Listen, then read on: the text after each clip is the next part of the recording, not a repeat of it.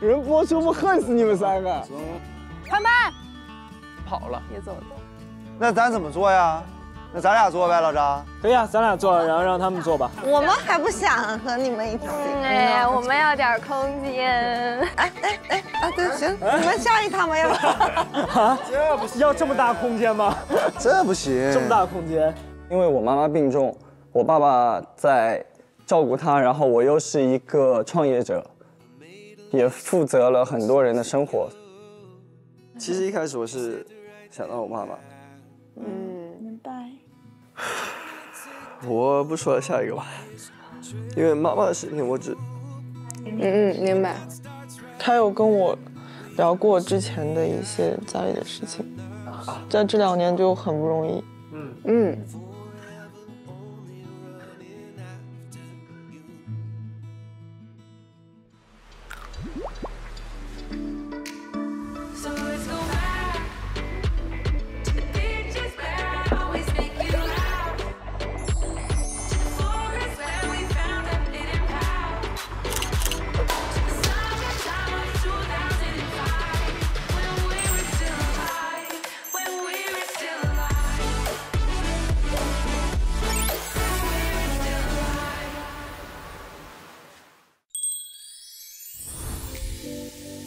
愿每一句喜欢你都能等来，我也是。各位好，欢迎大家收看爱奇艺的青年社交观察恋爱燃综喜欢你我也是第4季，我们这季叫做破茧季，来进入到我们本周的破茧时间，告白倒计时。走了。那个打羽毛球的怎么了？前天跨步的肯定没事是吧？大腿。这有啥事儿？这才哪到哪儿啊？准备活动没做开。到时候下一主要最惨的是你。我是真累了。昨天打枪那个劲儿呢？来，走。我只适合静态的运动。走。小马听到5个烽火台已经想去花海了。马上快到第2个了。不行，我还是要坚持到5个烽火台。好困了。啊？我怎么这么困啊？咋跟我们没意思呀？要不回去吧？啊？快走！要不你们回去吧，行吗？开心。他去花海更困。对，他马上就紧绷了，就该。有点紧绷。哇，怎么感觉越来越热？马上到3号烽火台了啊！你看这帮人已经不说话了，尤其后边那个几根破毛。刚开始的状态。对啊，你不挺厉害吗？谁啊？对，咱们到3号了，就一半了就。你看那个，你刚才说那个稻草人儿是吧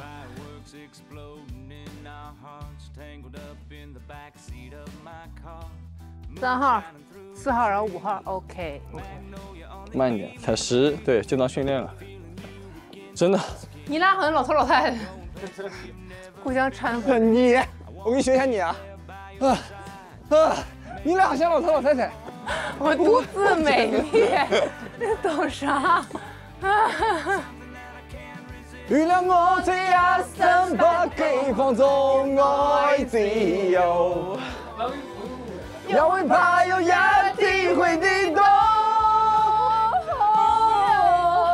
別見了你想，誰人都可以，也會怕有一天聽你講我。来，你們對着鏡頭自己來，來。有劲道。这么帅，不能唱这么放纵的歌。哎，我发现镜头一放过来，我刚刚就不这样了。来。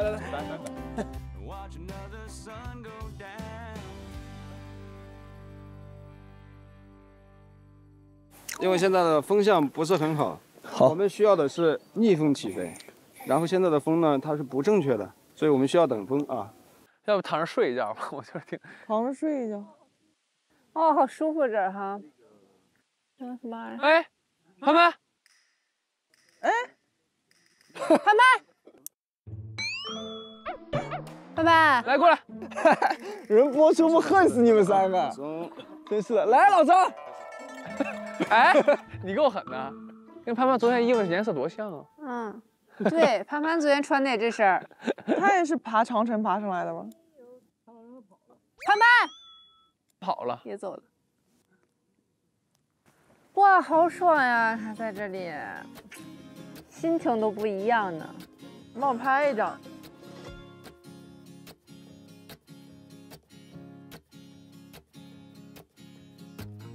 哎，怎么到这儿了？可以。哇，这个要用那个啥？很多吗？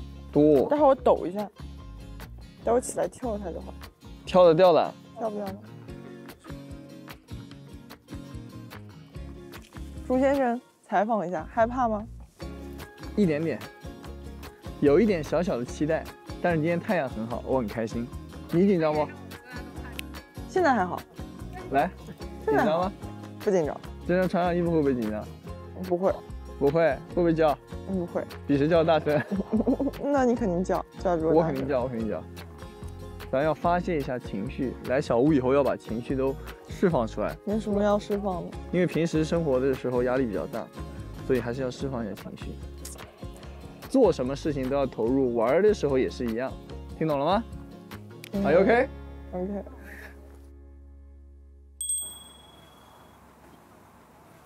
我推你。哪里啊？你推我？你走。真的？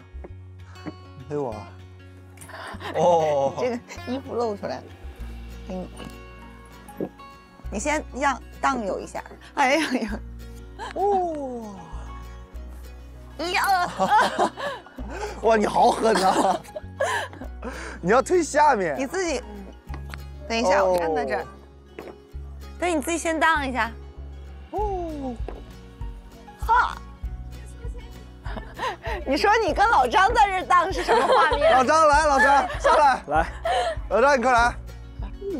你快来。有一荡秋千。我来助你一臂之力。哇！小心，哎，小心。可以给他俩拍一张一会儿。好。老张快来。这是属于我跟老张的甜蜜时刻。对。来喽，我自己来就行。我荡秋千很强的，小时候只要秋千交到我手里面，别的小朋友别太想抢回去。我不信，老张又开始了。看你们谁荡得高一点。不要比一下吧。那你小心脚啊。你小心脚。你们俩可不可以一起？嗯。你们俩现在是错同频率是吧？对。预备，开始。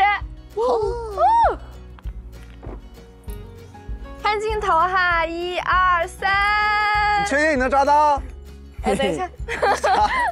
啥呀？有点像昨天那个古镇的那个。来，准备卡。对。哇哦！哎，让女生不然玩会儿，咱俩大老爷们儿在这儿。俩大老爷们儿。各位乘客，系好安全带，我们的航班马上起飞，准备出发。在滑行。你要自己上了是吧？我试一下。试一下。走着。小心脚啊。好。差点把我推出去你。反了，这样的话。什么意思？收腿，伸腿啊，收腿啊，伸腿，对，可以。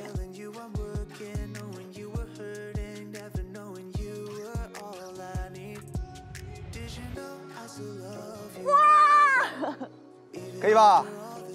可以。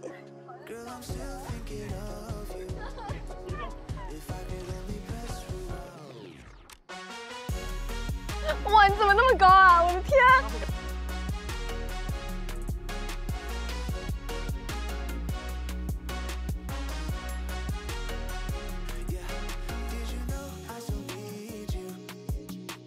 来吧，我也帮你助一下力吧。哇，我有点害怕。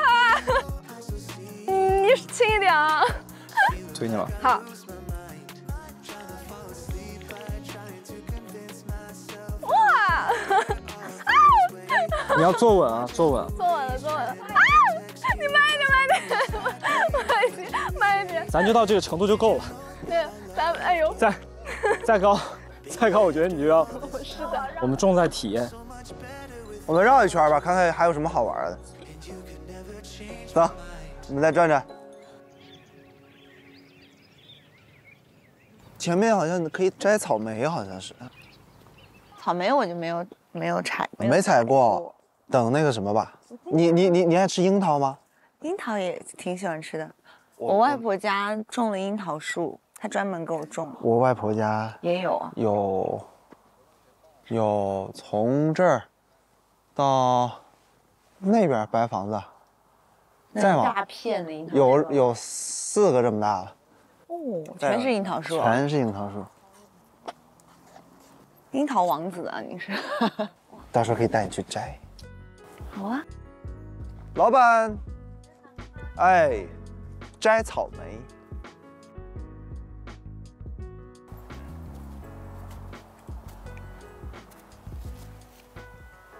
你看我的草莓比你的红，我的比你的大。哎，这个红。你看我这个红。哎，我这也有一个。看。哇。将将。这个也挺。嗯。哦。哎。哎。我给你拍张照片好不好？采草莓的小姑娘。嗯。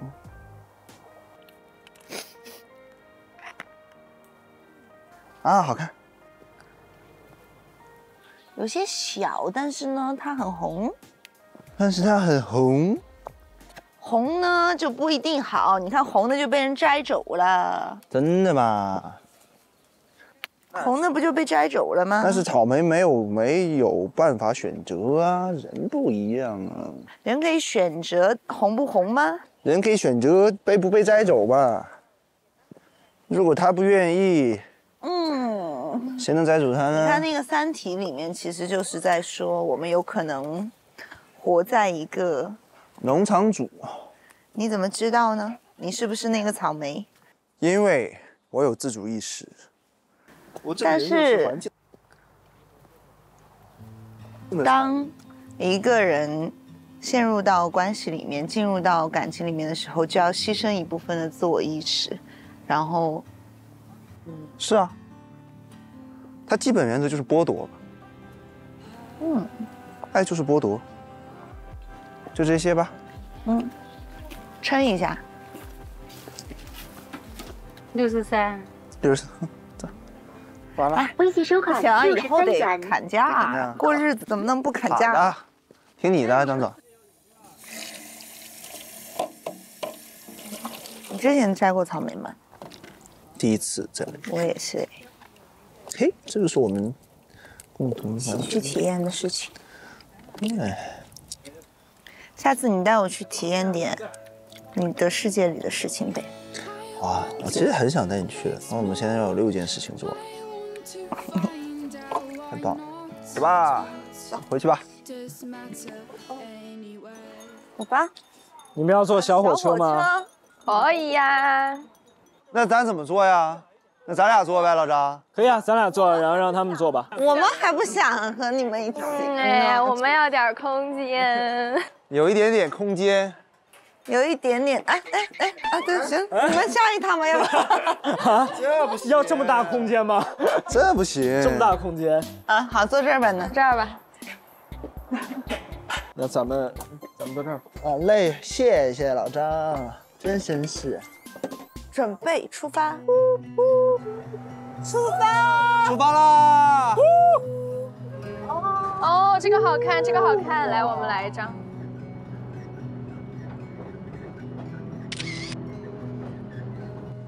这个是我跟小石相遇的地方。放在那儿。还是你这个比较美。不要你。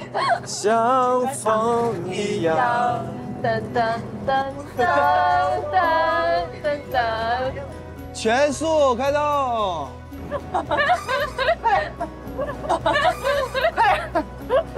驾。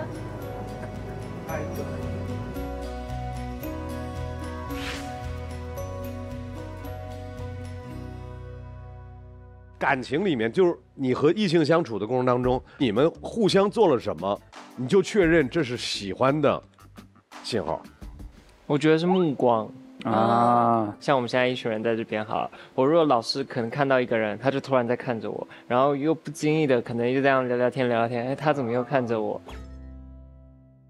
徐阳呢？就细节吧，就比如说，我咳嗽了，然后我感冒了，他知道了，不是，把药直接买到家里了，或者是我平时说，我好喜欢什么东西，或者说我好想吃什么东西，他能记下来，并且去实现它，行动派的，我跟杨很像，那个人一定要关注到，比如说我的一些小的喜好，然后就他做到了。就可能随口说了我很喜欢吃一个什么东西，然后可能他无意间就会，就他不是刻意为，就是我去哪儿专门给你买的，不要下头，压力很大这样。这个确实是男生们要注意的。刚才兰姐说的那个，千万不要表功，表功约等于你的功，一下就进了负数。是，你的功破功。刚才那个说到兴趣爱好，前2天我的一个男性朋友。去看《灌篮》，我也看了。然后呢，他和他正在谈恋爱的女朋友一块儿，女朋友说：“好，我陪你去。”那女生又没有这个情怀，然后看了一会儿，女生说：“我可以走吗？”为什么？然后这个男生马上就说：“哦，没事没事，那个咱们一块儿走。”然后这女孩啊，不用，你看，然后一会儿问：“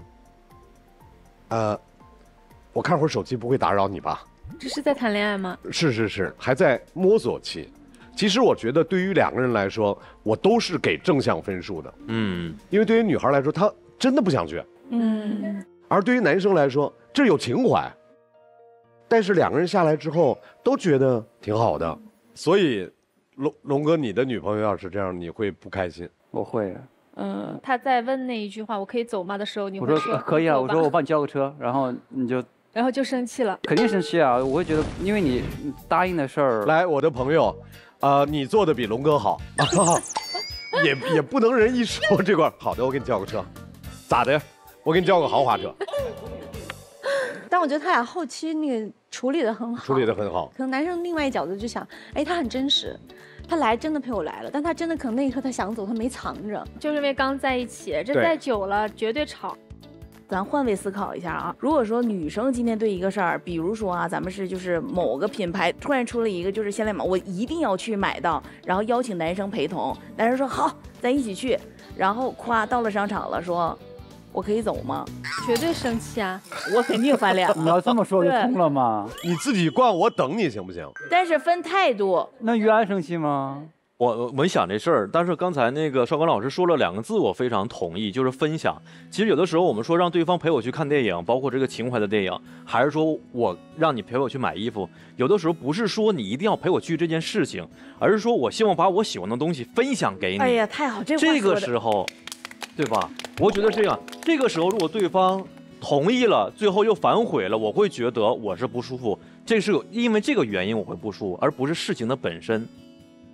你会怎么样？我完全是另外一个想法，我是不太懂为什么女生那么喜欢逛街，所以我会觉得这种情况下，我已经很感动你愿意陪我这件事情了。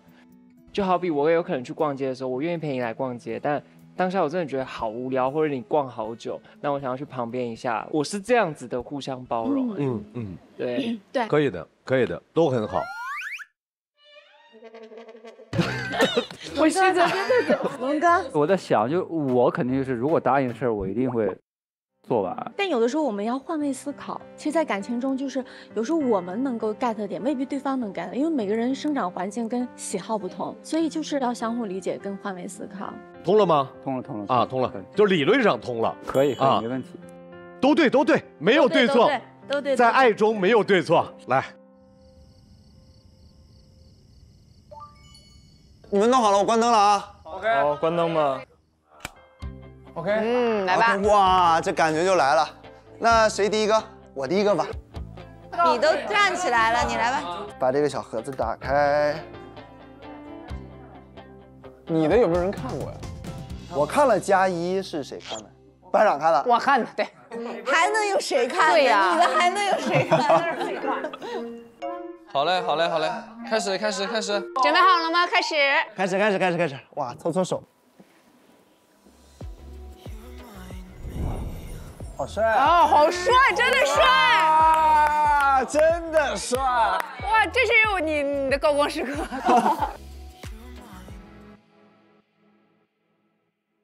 我是潘明骏。我之前的家庭环境还不错，但是就经历过一段窘迫的时间。对，我现在就是努力工作，就是希望在家人啊，在朋友需要我的时候，我可以说我行，我在，有我可以，交给我。虽然我现在做的这份工作，会在别人眼里是一个很闪耀的一个工作，很体面的一个工作，但是我有的时候就是会怀疑，这闪光灯是不是为我去闪耀的？我值不值得这样？我这个人就会想很多事情，有的时候想多了就会陷入到那个情绪里边，把自己搞得太不像自己了。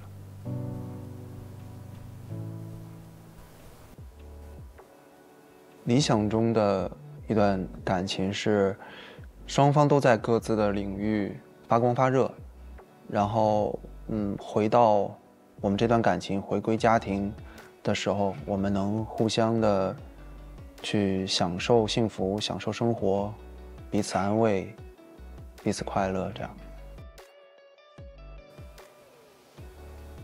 不虚此行吧，做好准备了，调整好状态，迎接未来的他。哎呀，真是不虚此行啊！哎呦。就是确实不虚此行了。我21天之前说的话，那确实到现在是印证了，确实不虚此行了。你觉得让你变得更自信了吗？有没有突破你那个自卑的点？没有，还没有，还没有。但是有苗头，有希望，可以看到希望。因为我之前有看过潘潘的这一个视频嘛，然后看完以后，其实有跟他聊过一次。我找不到原因的出发点，那我就会把原因归结到自己身上。这会影响你什么吗？就这个想法？我很自卑。我能感受到就是他的需要，但是我觉得，需要一些时间，然后需要一个过程，从你说的以前的那个状态，然后走到一个可能更安全的一个状态里。慢慢来，慢慢来，慢慢来，慢慢来。那下一个是谁呀？下一个我来吧，看看我的吧。好呀。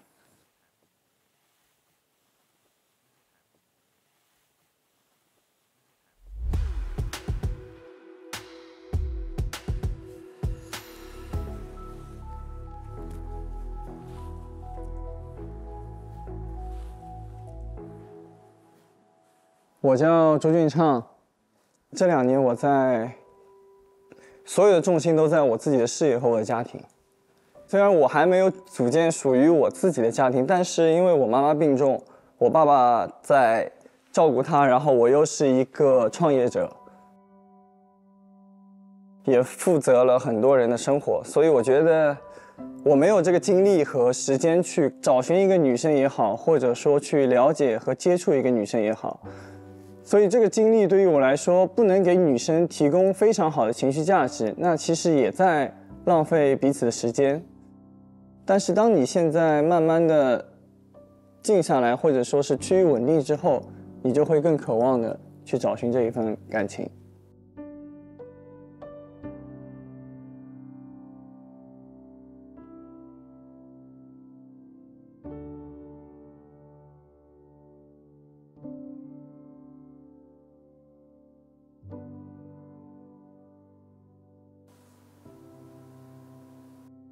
我是最棒的，实验。你是最棒的。其实一开始我是想到我妈妈。明白。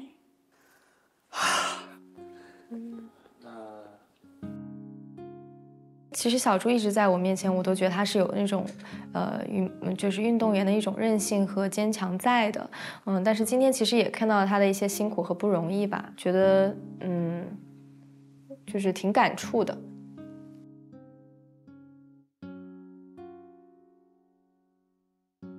稳定一下。因为他有一段经历是我们可能无法体会的，失去亲人其实是最痛苦的一件事情。所以就是说，我觉得他在未来会多7个朋友去一直支持他、鼓励他。我不说了，下一个吧，因为妈妈的事情我只……明白。他有跟我聊过之前的一些家里的事情，在这2年就很不容易。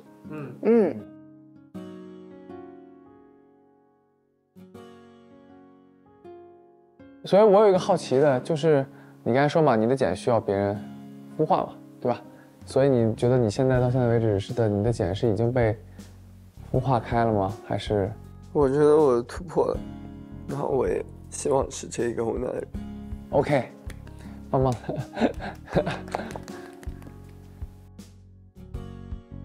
的。下一个要没人的话，就我来呗。来吧。其实我也有点恍惚，我自己说的是什么了。大家好，我叫张阳毅，到现在为止是4段，最长的大概2年多到3年的时间，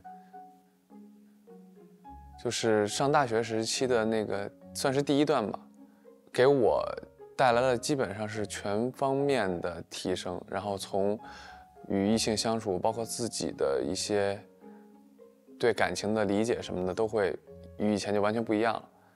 都是在主动的去想为对方好，然后在每天想着怎么能让对方更开心一点。我觉得我有一点恋爱脑，就是满眼都是对方，然后会希望对方能关注我的情绪的变化的那种类型。我的茧可能更多是靠自己啊，自己去努力去找到自己的方向。其实还是靠周围我认可的人，或者说我觉得好的人给我的鼓励，会让我更有动力去做，去突破。就是希望遇到一些优秀的人，然后跟他们成为好的朋友，然后如果说，还有那个幸运去得到一份特别好的感情的话，我觉得就是最完美的了吧。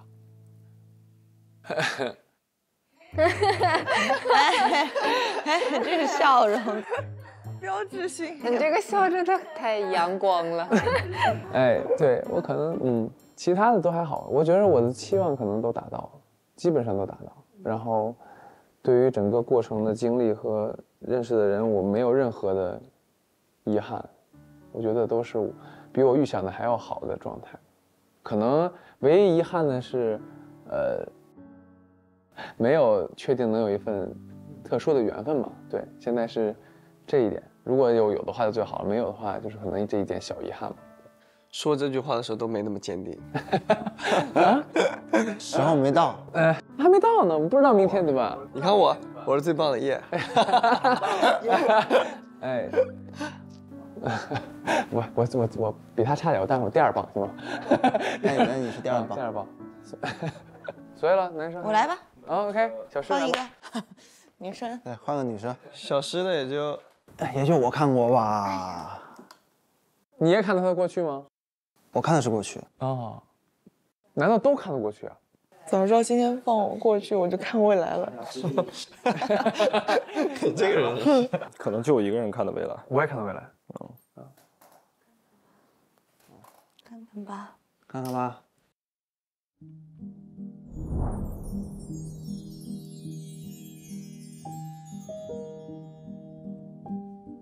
可能很多接触我的人会觉得我比较理性吧，但其实我在感情当中，我还是比较喜欢撒娇，然后会比较粘人的。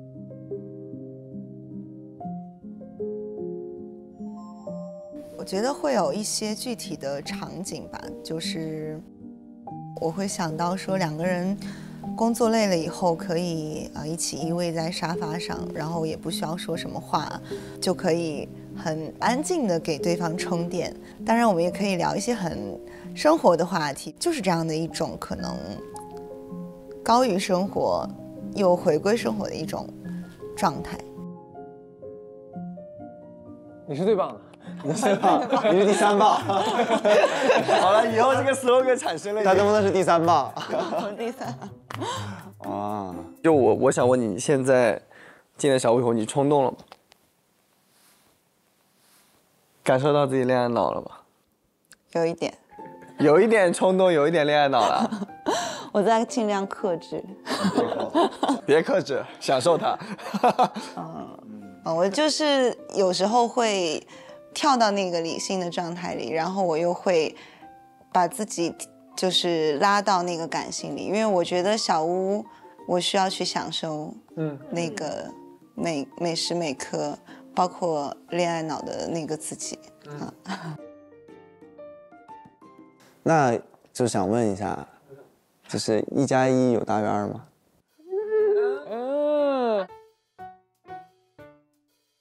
等明天就知道了呀。啊，好。有点期待感啊，有点期待哦。所以小诗说的有一点冲动和有一点恋爱脑，也是他突破了他的茧。我觉得我在这里就是好像已经超额的去完成了这次在小屋里的体验了。好，下一个。我来吧。我来吧。 OK 啊，那你来吧。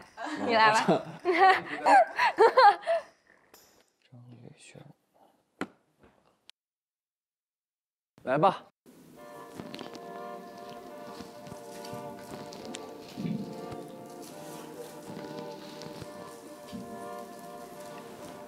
我叫张瑞轩，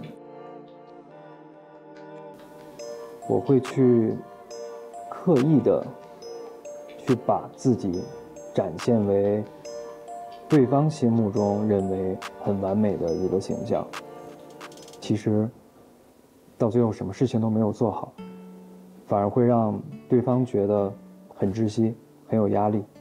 所以在这段感情里面，我会开始怀疑自己的能力，怀疑自己的一切，感觉非常的自卑，没有了任何的信心。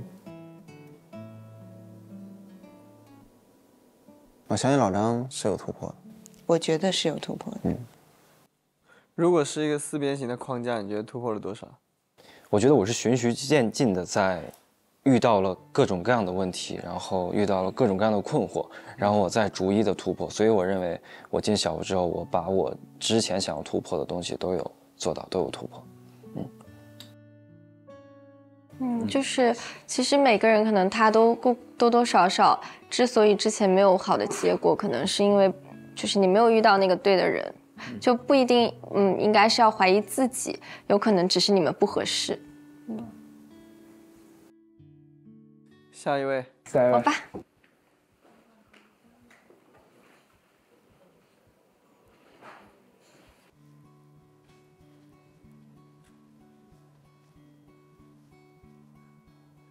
Hello， 大家好，我叫许子涵，大家可以叫我子涵，今年28岁，我有3、4段恋爱经历。我还是比较偏那种比较恋爱脑，然后比较粘人的小女生吧，就希望对方能够时时刻刻的跟自己陪伴在一起，然后爱撒娇、乐观、比较积极、比较温柔一点。然后希望能够去温暖对方，希望能成为对方的小太阳，而且同时也希望可以给到对方一些这种温暖吧。我觉得我在感情中应该是比较偏被动型的，就是一开始呢可能会有一些释放信号，让对方觉得说我是对对方有好感的，但是我不会直接去捅破这一层窗户，比较没有安全感。还是希望能够对方更加主动一点来找我。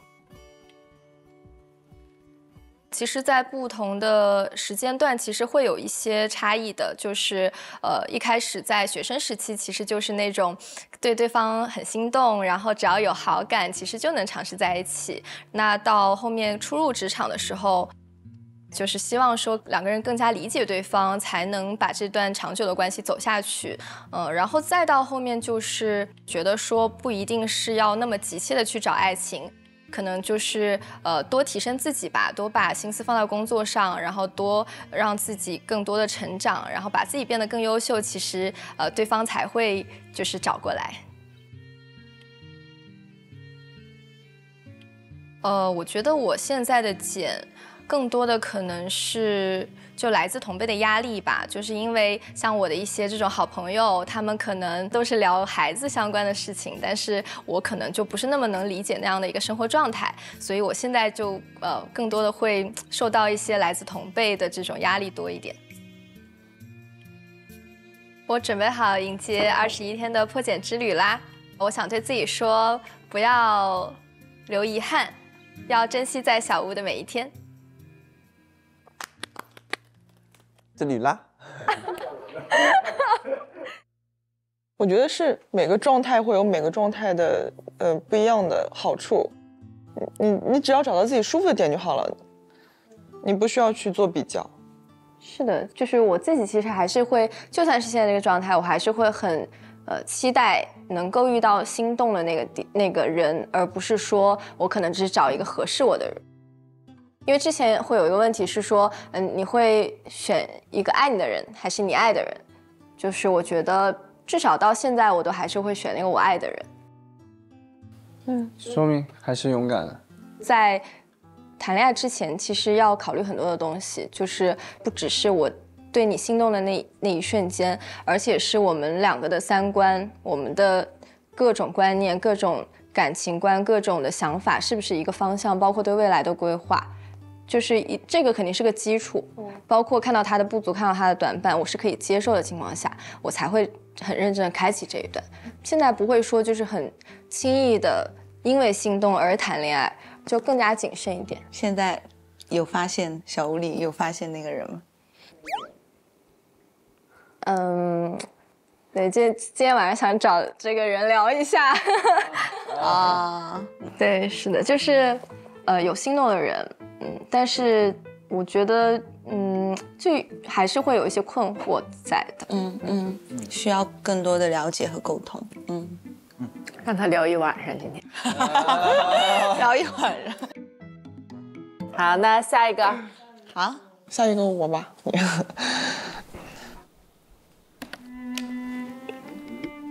开始喽，高兴女士的过去。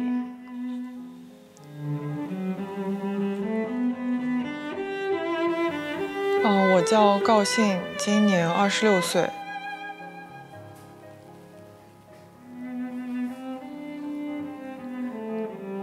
这些都是我过往的经历，还有我的一些恋爱观的分享。如果你对我感兴趣的话，我希望你更注重当下，更关注现在在小屋当中的我，并且如果有什么想要跟我交流的话，我欢迎跟我进行一个更深度的沟通。征婚了！视频，救命啊！请看 VCR。以下是我的联系方式。救命啊！高兴，你是不是以为这段会给我们看呢？我不，救命！其实我那个阶段看他这个，就前天刚好哦，就是我跟他聊过感情，聊过事业，聊过价值观，对，然后聊过一些相处方式，对吧？你说你不敢盲目踏入一段爱情和寻找到一个完美的爱人，你现在准备好破茧了吗？哇！直球。直球，哇，羽毛球，一个击剑。我觉得我有突破，那就可以了。点到为止。点到为止。哎，下一个，小马来吧。我了，我们的小马，虽然没人看，但是我要放给我自己看。我们要看，都要看，我们都要看。好了，下面是拥有美丽的外表和有趣的灵魂的小马的视频。来吧，让你们看看为什么我是现在这个样子。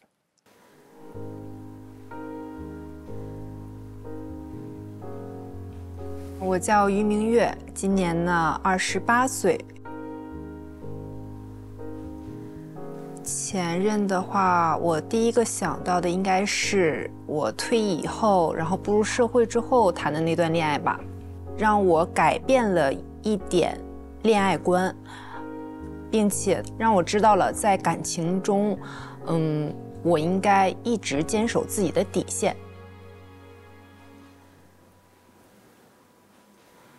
就是，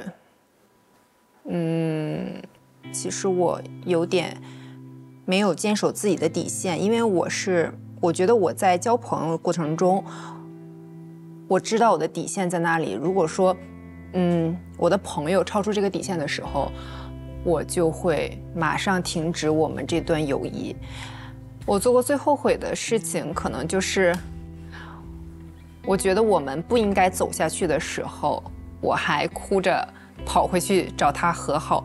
其实那个时候，我觉得我们的缘分已经到头了，但是呢，我还不愿撒手。我觉得这是让我最后悔的事情。我应该早一点认清楚这个事情。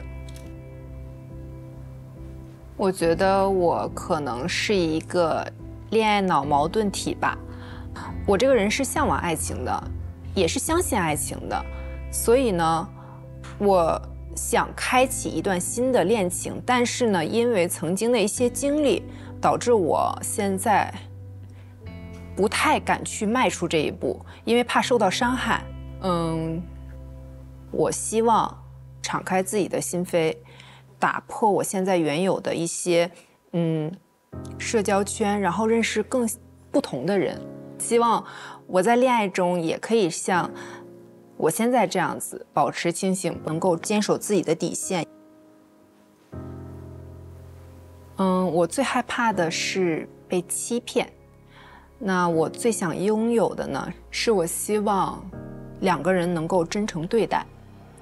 我们各自拥有着各自的事业，但是我们前进的目标是一致的，所以我很希望我们能共同进步，然后并肩同行。我想对过去的自己说，你要相信自己，也要保持着自己的真诚。未来的你一定会非常的幸福，非常的自信。加油加油，小马！加油加油，小马！你是最棒的。可以啊，班长，你是最棒的，班长。我来这之前，我以为我会找到爱情，然后那个人会带我走出。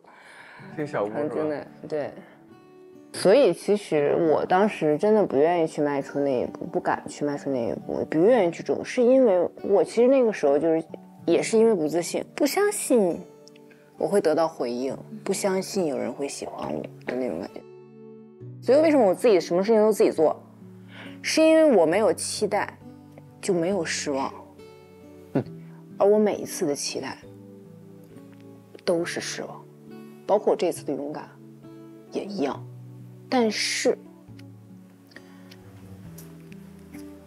我自己给了我自己自信，这也是种突破，这也是我破茧的方式。我不再期待一个人去带我走出来，而是说我自己更加坚强，有勇气带我自己走出来。所以我觉得我的茧已经破了，就是我有信心，就算离开这里，我依然会继续寻找我自己的那个人。好棒啊，班长！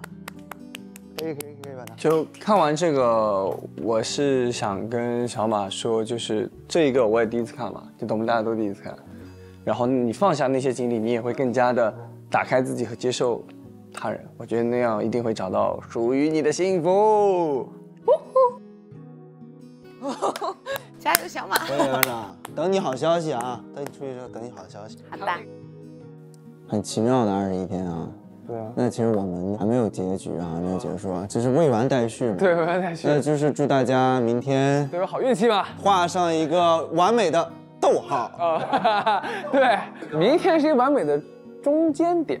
哎，也希望是一个感叹号。哇，对，未完待续嘛。那我们休息吧，明天见。休息一下。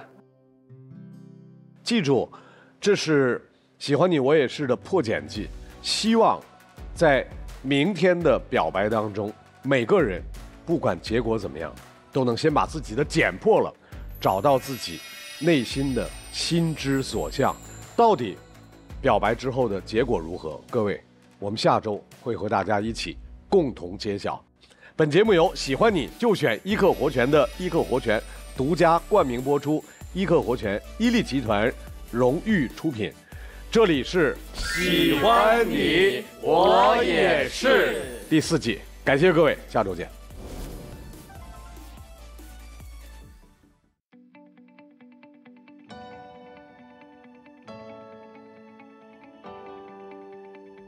它真的带给了我很多，21天的时间都是很值得的。真的是大家给了我好多勇气。与其说它是最后一天，不如说我觉得是一个新的开始。感觉这10几天真的一瞬即逝。小狮的出现给了我一些对未来的期待。这次来小屋，在一点一点的去突破自己。其实我没有很强的分开的感觉，是我一个没有想过也没有预料到的过程。今天是第21天告白日，日落前你是否选择告白？